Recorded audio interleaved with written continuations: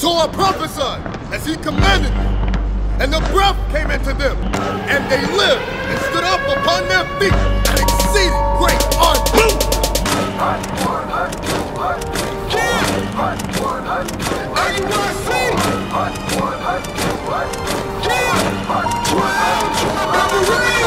Purple shirt, cargo pants and black boots. It's wartime, send the prayers up and call the troops.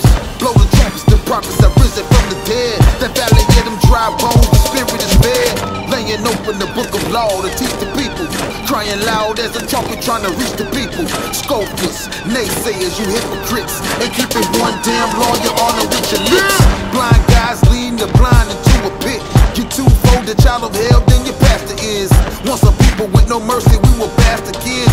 All praises to the Father, we've been reconciled. Rebirth, resurrected, and regenerated. Sin using flesh, cover bones that were naked. This holy Bible is the antidote to heal the people. But we still some stiff-necked and rebellious children. Line upon line, here a little and there a little. And when he was convicted, we start coming at him about his sins. What'd he do? The wicked flee when no man pursueth, but the righteous are bold as a lion. The righteous are bold as lions. Look at this, look at this, somebody come look at this. Panda came over there, Matthew 6.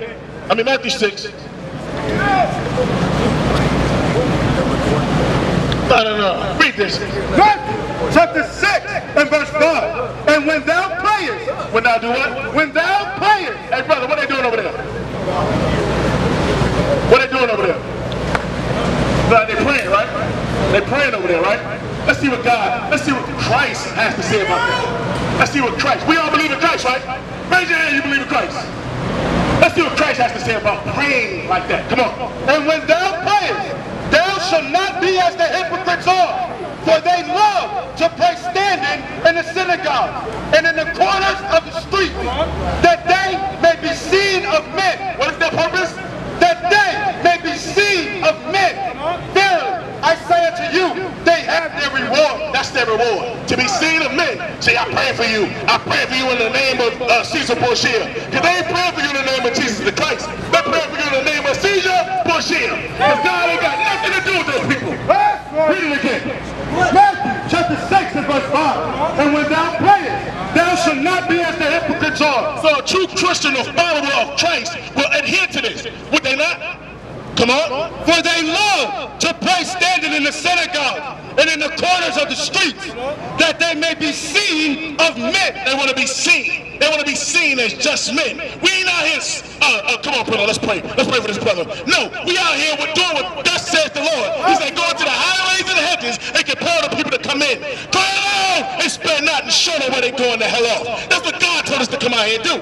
Come on. Verily, I say unto you, they have their reward. But thou, when thou prayest, enter into thy closet, and when thou hast shut thy door, pray to thy Father, which is in secret. So if you're going to pray, go in your closet. Do it in secret. Why? Come on. And thou, Father, which seeth in secret, shall So God will reward you openly for praying in secret. Give me Proverbs 28:9. All these people, they ain't keeping commandment one. They're not keeping one commandment, bro, but they out here praying. Watch what God says about their prayers. Proverbs chapter 28 and verse 9. He that turneth away his ear from hearing the Lord, even his prayer shall be an abomination. So God says, if you're not keeping his commandments, your prayers are abomination. John 9:31. Give me some Rock 15:13. Come on, let's keep it rolling. Come on. Hey, brother, give ear. Don't listen to the devil. Give ear. Listen. Come on. Chapter 9, verse 31. Now we know that God heareth not sinners. You hear that, brother? You see all these sinners in the midst praying over him? God said, we don't hear them. God don't hear sinners. That's what John's telling us. Christ said, if you're going to pray, pray to yourself, and he'll reward you openly. What are they doing? Praying openly. Come on. And it says, if you turn away your ear from hearing the law, meaning actually listening and doing the law, even your prayers should be abomination. Let's see how God feels about that. Come on. Sirach chapter 15, verse 13. The Lord hateth all abominations. What? The Lord hateth all abominations. Hey, you ever heard that in church, bro? You ever heard that in church? Oh, yeah? So if you turn away your ear from hearing the law, even your prayers are an abomination. So, come. What's your name, bro? Chase? I'm Kazak, bro. Nice to meet you. Read it again. Read Proverbs 28:9. Proverbs chapter 28, verse 9. He that turneth away his ear from hearing the law, even his prayer shall be an abomination. You turn away your ear from hearing the law, keeping the law, right? Because faith comes by hearing.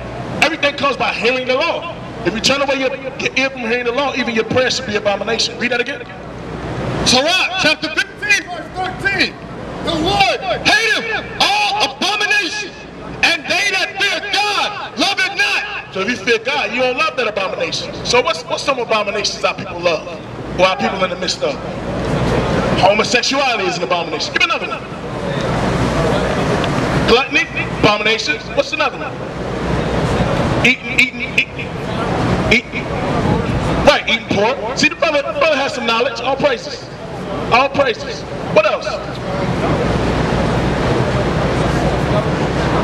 Infidelity, adultery, fornication. Yeah.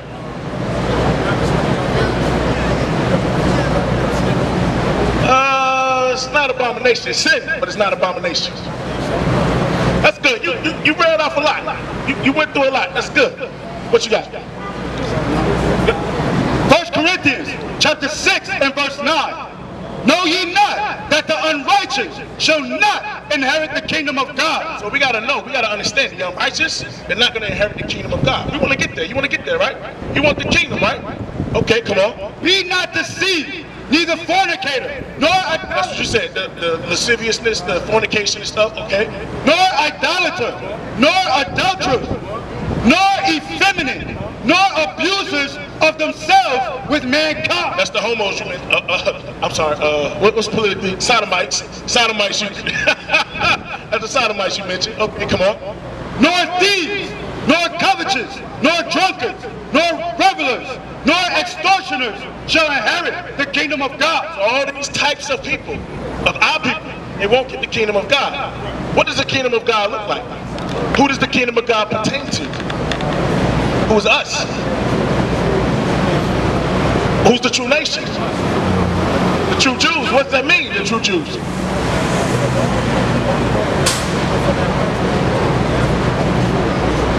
You said Africa, you said the true Jews, the true man, you said a lot. And that one explanation, you said a lot. Give me Galatians 4:26. Huh? The original man. Who's the original man? What nation of people are the original man?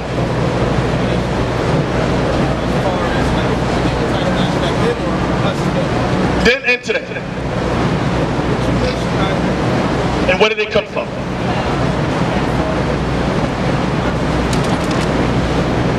So it would be an accurate assessment if I said that you believe that Africa is the motherland.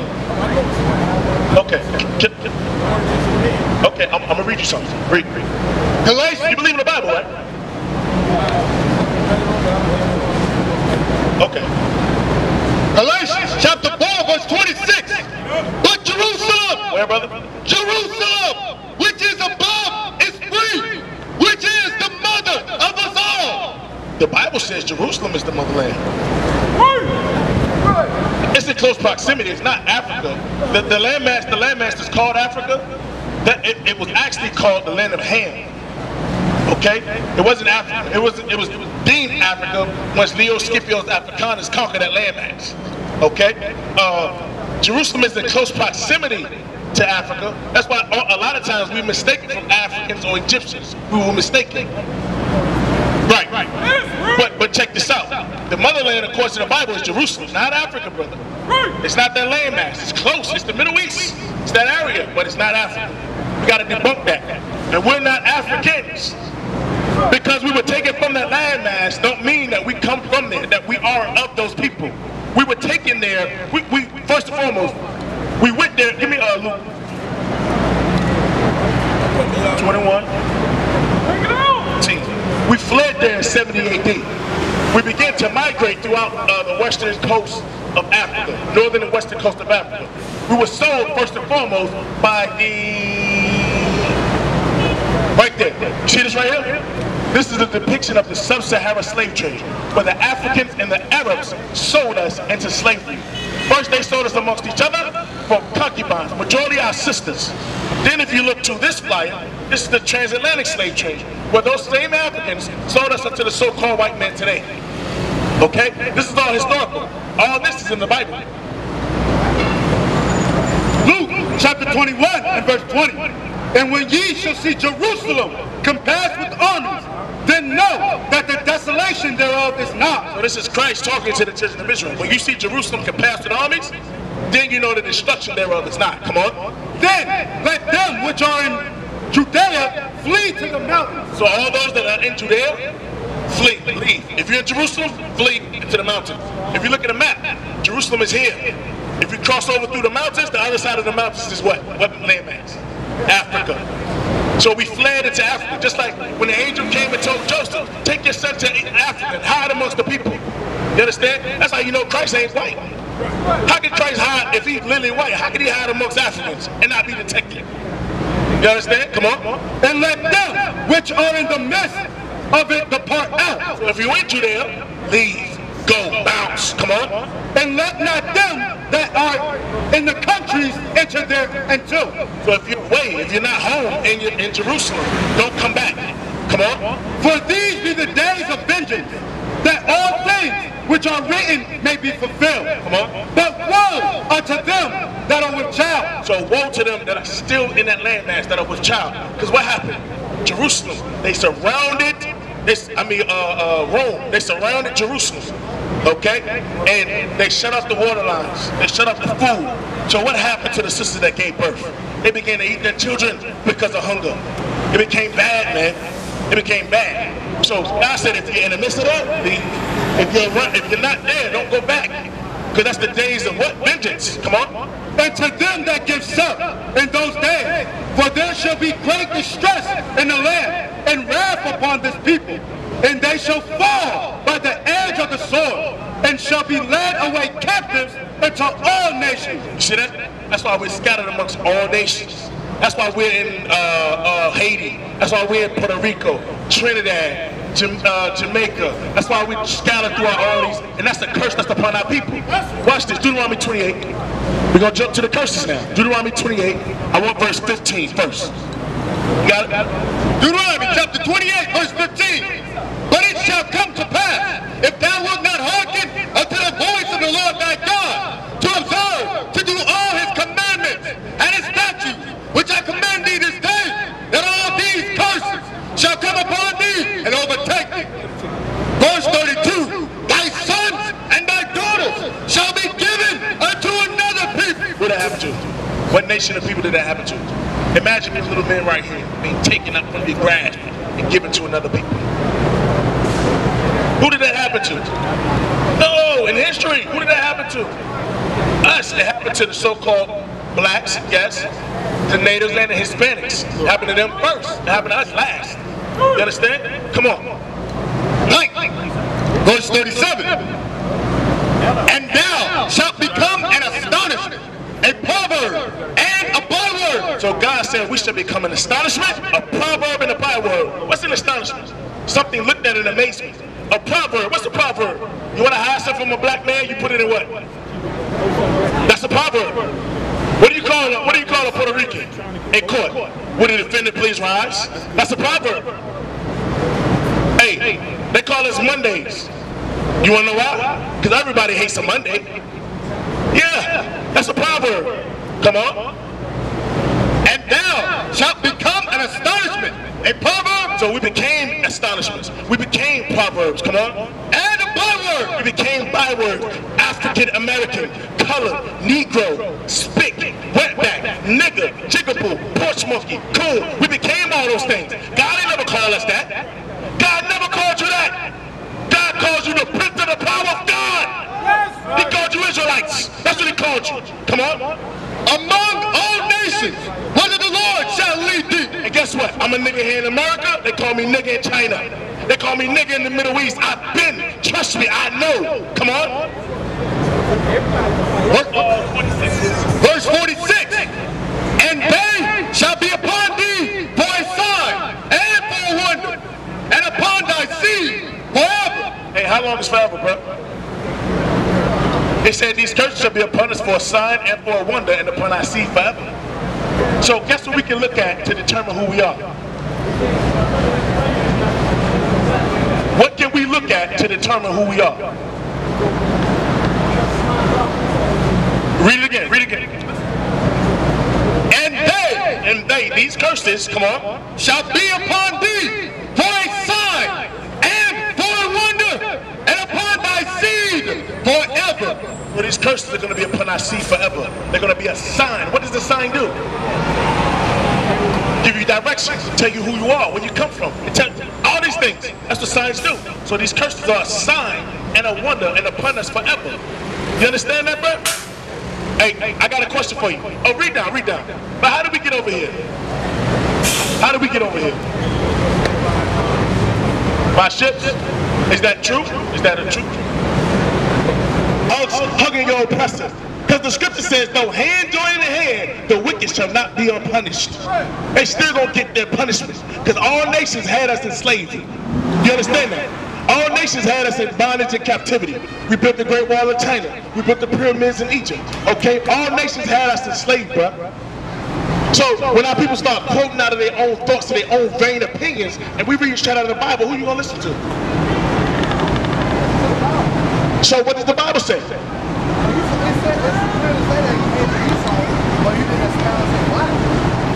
Romans 9. We'll read down. Come on. Romans chapter 9 and verse 11. Romans chapter 9 verse 11.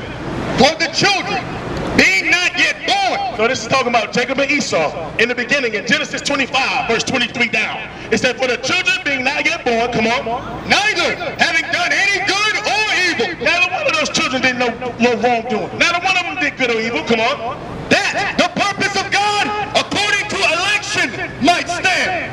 That the purpose of God decided that thing. He elected to choose Jacob over Esau before they even did any wrong. He elected that. Come on. Not of works, but of him that calleth. It ain't about what you did or your works. It's about him that calleth. God said, I'm choosing this people. These are my people. Out of all the nations on the earth, I choose this people. Out of all the birds, he chose a particular bird. Out of all the fruit, he chose a particular fruit. He chose a particular tree. He chose a particular pit. He chose his own people. You understand? Come on. It was said unto her, the elder shall serve the younger. As it is written, Jacob have I loved, but Esau have I hated. According to God's election, he elected to hate Esau. He elected to love Jacob. Come on. What shall we say then? What shall we say then? Come on. Is there unrighteousness with God? Is God unrighteous, brother? Is God unrighteous because he hates his people and he loves his people? Come on. God forbid. No. Read. For he saith to Moses, I will have mercy on whom I will have mercy. Because we limited God. God said, I have mercy on whoever I want to have mercy on. Come on. And I will have compassion on whom I will have compassion. So then it is not of him that runneth, that willeth, nor of him that runneth, but of God that showeth mercy. So it's according to God, what God wants to do, not according to how we feel or what we think. It's according to what God wants to do. God said, I love this people, I hate this people. That's what God says. So who you gonna believe? You gonna believe God or you gonna believe man? You have a decision to make, brother. You have a very hard decision to make.